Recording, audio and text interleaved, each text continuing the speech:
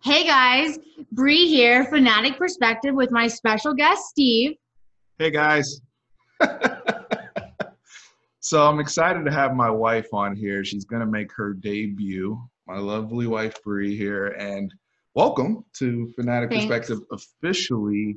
In terms of all of our lovely viewers out there, please make sure you like, share, and subscribe. We have a very special video today because one of the things we like to do, we love watching documentaries, docuseries, crime related. That's right up your alley, right? It is. So one of the recent ones we watched this weekend, and I kind of hinted at this on a previous video, was the Greg Kelley documentary called Outcry, which debuted July 5th on Showtime. It was actually originally supposed to debut at South by Southwest, Aw, that's but sad. that sucks, right? And hopefully everybody's staying safe with COVID. Watch the tables so we don't kick the camera too much. She's learning as we go along. But Greg Kelley, young man from Leander, right down the street from us, neighbors in Williamson County. We live here in Austin proper in Travis County.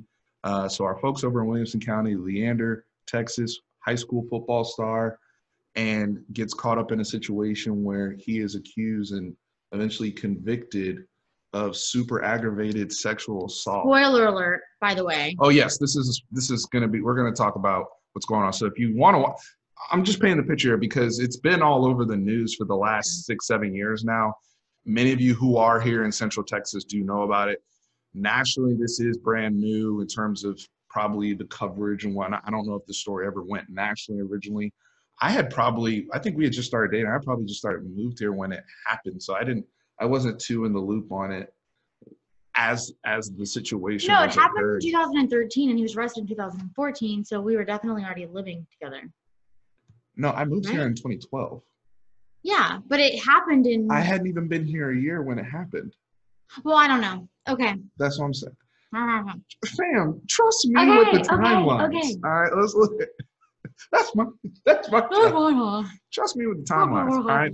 So anyway, being here in Central Texas, Greg Kelley goes down for super aggravated sexual assault against a 4-year-old child. Very, very sad situation. And I'm not going to go into recapping the whole series. It's a 5-part series. It's very well done. Pat Condalis, who was the one that directed it, very well done on his behalf. So I actually just want to start talking with you. What we'll do is just kind of takeaways, because this resonated with me as a University of Texas fan, starting to hear a lot of the hype around Greg Kelley possibly looking to walk on to the University of Texas football program at 25 years old, getting back, trying to regain a sense of his life. And I feel like with Greg Kelley, I'm gonna share something, and then I want you to chime in. I feel like football is like that last piece that he's missing for completion, since when he went away, he served 3 years in prison, right, before he ended up getting the bail and all that type of stuff. So that was something that really resonated with me, and I'm going to touch on more of the UT stuff, football related, later. When we finish this program, because one of the rules we have is we don't like to do too much Googling while we're watching. We like to be present while we're watching these things. When it concluded, episode 5, what character or what person was the one who you just had to go and look up right away? Jake Bryden. Easily Jake Bryden, because they never said why he was involved. They just, he was just thrown in like randomly and was like, I saw it on the news, and then my buddy called me, and then I just got involved, and he became this like #1 advocate, and it didn't make any sense why it seemed like he stopped his whole life to fight for Greg Kelley, which was great and obviously super needed, but they gave no backstory to who he Very was. little backstory. What, obviously he was rich. He had a plane in one of the scenes. Like, he was like, they were waiting for the news. Never saw Mans at work. It was insane. Never worked. He was waiting for the news to like release on like what was happening with Greg, and like he was literally sitting in his private jet like, if things go good, I'm gonna fly. If things go bad, I'm gonna fly. Like, I don't know. He was like super rich. So I Googled him, did not find a single thing immediately, right? Like, we Googled and then we searched like YouTube because that's what we do from the television. And there was nothing. So finally, after joining like all of the Facebook groups about Greg Kelley that there are to join, I found there was an article published, I don't remember when, but a while back, about how Jake was on a team that was coached by Gabriel's dad. Jake was. Jake, yes. So didn't Okay. see what kind of team or sports or whatever, but he was on a team coached by Gabriel's dad. And hold on, and for those, obviously, if you've watched this or know about that, Gabriel was Greg Kelley's girlfriend, now wife. Yeah. Ended up being fiance, now wife. Yeah. So he was a coach, and so I guess Jake, well, not I guess, I know Jake thought that the dad, which he called Coach P, which was his last name was Anderson. So and that's probably a whole nother thing. But the coach is a like just really nice guy, and so it really threw Jake off whenever he saw the coach on the news like advocating for a sex offender, or alleged sex offender. And so that's what made him want to like really dig in and find out more. So that was the first person I Googled and ended up finding more info on. So super interesting. One of the things, it's been interesting because he's still very, very involved with Greg Kelley, with protesting the police chief, which is what we want to move into next. Sean Mannix, Chris Daly, who was the lead detective in the case, and they got a horrible edit in this documentary, and it's, whether you guys want to blame editing or if you want to blame the situation, whatever, they don't look good on tape. They look terrible. They seem to have gotten behind because it was an open shut thing, and they want to, we've been watching The Wire lately, so it's like you hear the term clearance rate, or just, getting cases closed and off the table, and it seemed like the easy play to go after Greg Kelley. And then there's somebody else. It's all going to lead me around to this.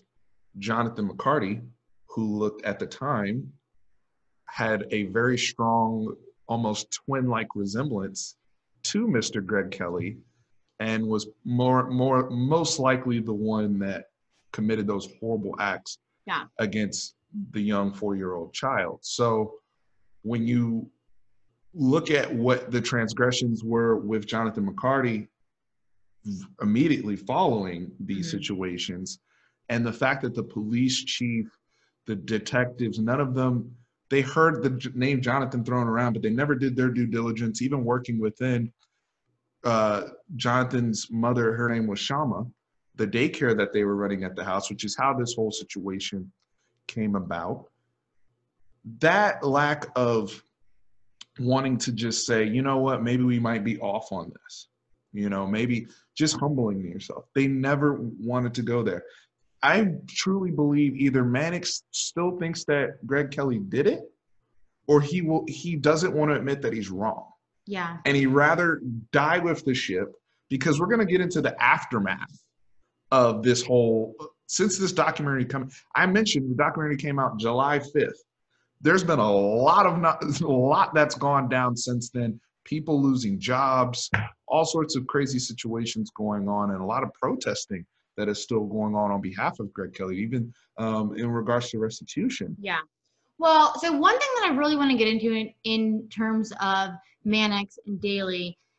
So when we were watching it, we pushed pause, I feel like, so many times to say, like, okay. We break down, we dissect. Why, like what is going on? And let's play the benefit of the doubt and just try to think about this from their perspective for a minute. And so one thought that I kind of have is that maybe they like expedited Greg Kelley's case to get, I forget her name, but who was the DA? Jana Duty? Wait, I thought she was the judge.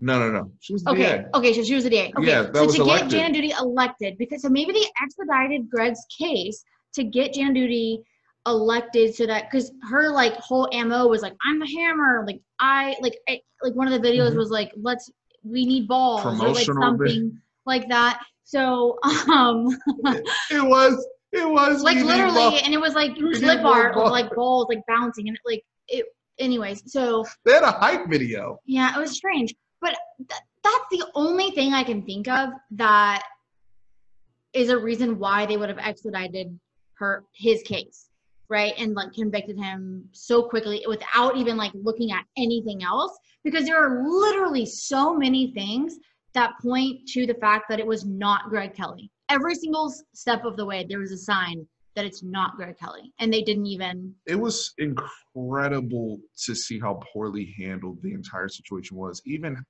the botching of the interviews with the kids, because at one point there were 2 kids that carried allegations against Greg Kelley. One of the kids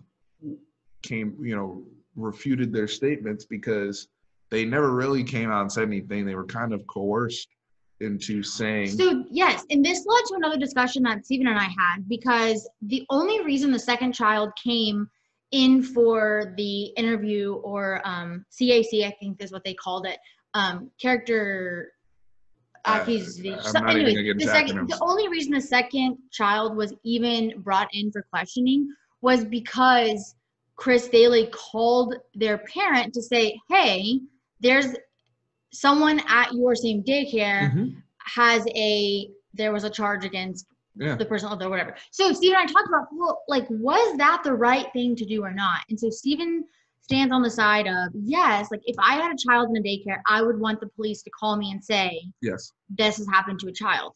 In the same daycare that's in a house. Well, okay, yes, but context matters here. Also, I feel like the parent is automatically going to be so enraged and be like, did someone touch you? And they're going to like put these thoughts in the kid's head of like, maybe this happened to me. I don't know. It's such a sensitive subject, so I'm interested to hear like what everyone else thinks about that. So how upset would you be if you found out about that just in the news, and your child was going there every day and no one told you? Maybe Shama sent a note or sent something out to the family saying, oh. Well, I think people need to be notified, but I guess it depends on how many kids are at that daycare. But it was a sexual allegation, a sexual assault allegation. Yes, but the point is that the questioning, or like the way that you interview a child is so specific, and it's difficult. He shouldn't have been in the room, in my opinion. He came into the room with his firearm. Yeah. And was in. Oh, you're talking about Chris in the room. Yes. See, I don't think the kids should have been in a bedroom. Like, there's no reason for a child to have ever been in a bedroom. No. I'm talking about when they conducted the interview. Right. No, yeah, Chris shouldn't have been in the room. He shouldn't have been in the room. It should have been the professional interviewer. Yes. Anyways. It challenged the whole situation, and all it does is, because this whole situation potentially almost ruined all of Greg Kelley's life, because he ended up getting sentenced to 25 years in prison and agreed to no parole special deal. But they did explain a lot of the legalities that they were able to work in between with the new lawyer. I can't remember the gentleman's name, but because we're going to get into Patricia Cummings, who was the defense attorney. But I was just really, really blown away with that aspect. Greg Kelley's life gets ruined. Then you have the parents and the family and the child, the victim, who has to deal with it now. How you process that at 4 years old and how you move forward, I have no idea. I couldn't imagine, and that's something we deal with in this country, right? From how children are sexually abused. So, the lack of concern and the lack of tact with the Cedar Park Police Department was on display for the world to see. And I'm sure there's a level of embarrassment for their community over this situation. Because is there though? Because why did it take them so long to make change? Are they embarrassed?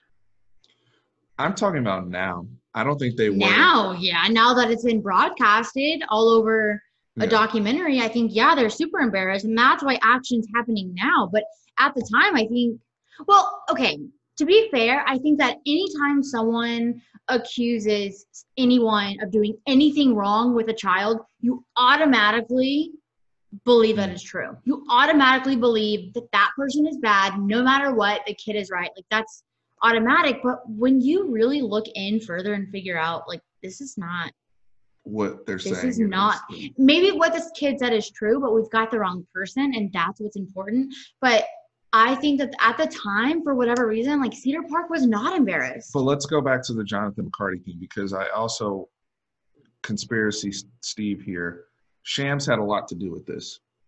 Because or Shama, I'm sorry, because they said when she was, in terms of the football ties, she was a booster. So let's also give the backstory of why Greg Kelley was even near the situation, right? So he has parents that are struggling. He has, obviously he was for those who saw the other brothers and sisters that he had later in life as a child, and his parents were struggling, had a lot of health issues. He is blowing up at Leander as a football player. Okay, but to clarify, not struggling financially. They didn't really go into some of the. They said, I mean, maybe they were, but it was more so health related because of the dad had the stroke. And dad had a stroke, and mom had like a health issue too. Yeah, but I mean, anyway, he ends up getting taken in by Shama McCarty. And Jonathan McCarty is kind of one of his best friends at the time. And, he's also dating Gabri.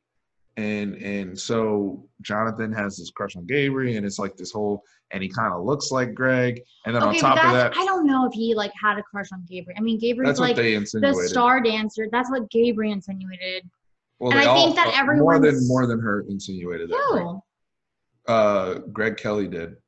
Okay, but like that's like saying like, oh, he likes me, and then the boyfriend like, yeah, he likes her. Like, I don't know. Like, we don't know. I think that he's a very like sexually charged person, obviously, knowing everything that we know now. Well, but was he like madly in love with Gabri? Well, I don't know. There's no way we can defend it. Yeah. I'm just going off of their word of what they said about the young man. Yeah. But where I was getting at is that I do think there was a bit of jealousy there, because Shama is openly broadcasting that Greg Kelley is going to be her football star. She's barely tied in as a booster. And this is a guy that's going to go places, because they knew pretty early on that Jonathan wasn't that guy. So the dark places that people get led to with these type of things. And then obviously Jonathan gets convicted of, did he say he was guilty to rape of the young lady who actually conducted her interview at Mercury Hall, which is where we got married, and right away. But it's just sad how they botched this. I don't feel sad I mean, okay, sure, I feel sad. I feel sad for the victims. Yes. They have no, like. I don't know. I think I feel more angry. Jonathan McCarty served, 4 years and he's out? Yeah. So I don't understand why, if Greg was released, then why are we not investigating somebody else? Because even the Ranger was like, there are 3 suspects: Greg, Jonathan, and one more, which is going to be left unnamed. And so when Greg was let free, literally a year and a half after the Ranger said that, why have they not started investigating Jonathan or that other suspect? Why don't you ask the Ranger? Because he was trying to manipulate this investigation. The Ranger's so many questions for him. Yeah. At first, it seemed like he was an advocate and trying to get to truth, and was kind of on Greg's side of trying to get behind this. And then he started leaking all these character assassinations against him, and it's like, what the hell are you doing, man? Like. Right. Like, in court, he testified and was very, like, adamantly pro Greg Kelley. Yes. But then in the statement that he wrote, but I do think it's important. So in the statement that he wrote that, like, when Greg, like, at the time of when Greg moved into to Shama's house, then he became, like, addicted to porn and like visited a porn site 13,000 times a day and like all these like crazy things. But his report didn't note that he only had a phone because he lived in Shama's house. And I feel like that's so important to know, because going from no phone to phone, I'm sure that his porn intake is going to skyrocket. Like, especially As 16, 17-year-old boy who was claiming to have all these workouts, like 1,000,000 hours a day of just lifting weights and like doing stuff. Like, I don't know. I think that was an important thing to note, and it got left out, and he got accused of things that Well, it made us ask the question, how much porn makes you a porn addict? Yeah. Or, like, is there a threshold? Is it a certain type of porn? You guys address that in the comments. That's the other thing. It was interesting that Jonathan had pictures of children on his phone, like naked photos of children. All signs point to Jonathan. No, but the due diligence wasn't done here, and it wasn't done by the biggest person that should have been the advocate was Patricia Cummings, and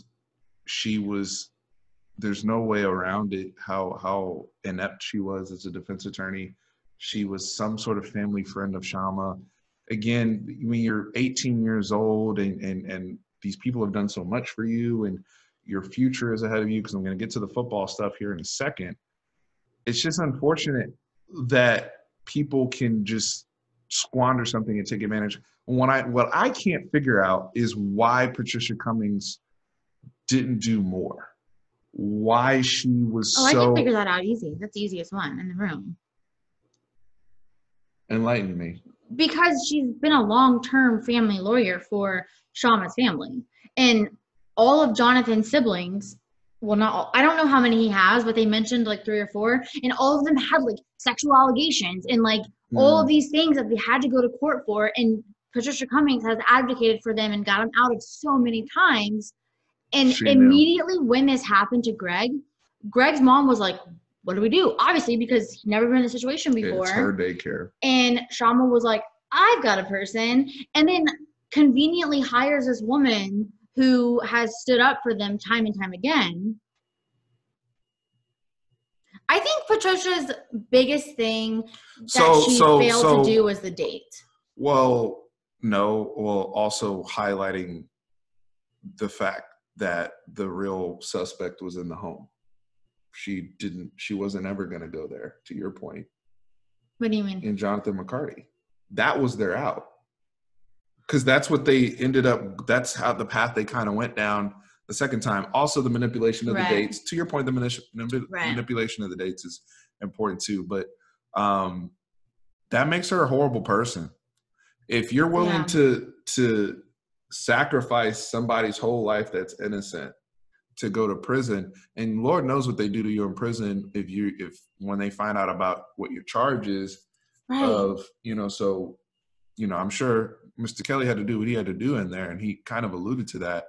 But thankful for him being out, and I left that documentary very, very solid, 100% believing he did not do this, and he is what he's saying, and I also want to give credit to his wife Gabrielle for being a ride or die. She was there throughout the entire situation. I feel like a lot of partners would have left in that situation under those circumstances. Yes. So question. So right when he got out of prison, their whole thing was like, we've been together for 4 years. Like, we're so in love.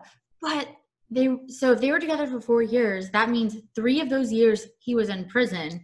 And they've only dated for 1 year prior to that, which was like high school dating. So like, how much do they really know each other? And then like immediately when they got out, like they lived life for like 6-ish months, and it was like this big party celebration. Mm-hmm. And then they just like up and moved to New York. And like, I feel like they're just living so fast. Like, how much do they truly know each other? You're judging that out of the lens of the documentary, though. Like you saw, you're seeing. Well, what I mean by that is in the terms of the relationship, it's now 7-8 years. At that time, they said at the time they were interviewed, because they have different timestamps than when they were talking. So you're saying that since they survived their first 3 or 4 years, they're stronger now of marriage. Yeah, I mean, well, not of marriage. They got married this year. They got married in January. But in terms of them being together. Yeah. You see what I'm saying? I just like it so much. Even so, I do want to transition before we end the video to the football side of things. He is now currently enrolled at the University of Texas. It sounds to me, him growing up here in the Central Texas area, a dream of his was to play and be a Longhorn. So, to my knowledge, he had a tryout, I believe, a few days ago, late last week. I don't know what the specifics on it were, but obviously he was still – I don't know why I keep saying obviously. Obviously, I'm saying obviously a lot. He's in tremendous physical shape. He was working with former – knock it off. Former Longhorn Jeremy Hills. Saw the Vaccaro brothers in there. Earl Saw Thomas. A lot of brothers in there. Knock it off. So, it was phenomenal to see him in his element and working on things. And I am optimistic with the story and everything. These are the type of things that get turned into movies too. I know this was a 5-part docuseries, but at some point I could see somebody playing him down the road and going through that whole thing of what happened. There's so much more to tell. Like, there's From so much of, like, what happens next? Because even the restitution part of the case is not even settled yet. And so the Statesman published an article that said that they were estimating he would get $80,000 for each year he was in prison, so three years, which is astronomically low in my opinion. So I would just be fascinated to see what happens next. Like, does he get on the team at UT? What happens with the restitution amount? I'm sure Jake's gonna go in and fight that because that's insane. And then swoop hair Keith was great, and he should fight that restitution too. But there's just so much story left to tell. I would like to see it play out for another 5-ish years and then make a movie about the whole thing. Sure. So I'm fascinated by it. So, well, thank you for joining me on this. Thanks for joining me on this episode of Fanatic Perspective. Everybody be safe out there. And horns always up. Horns always up. Peace.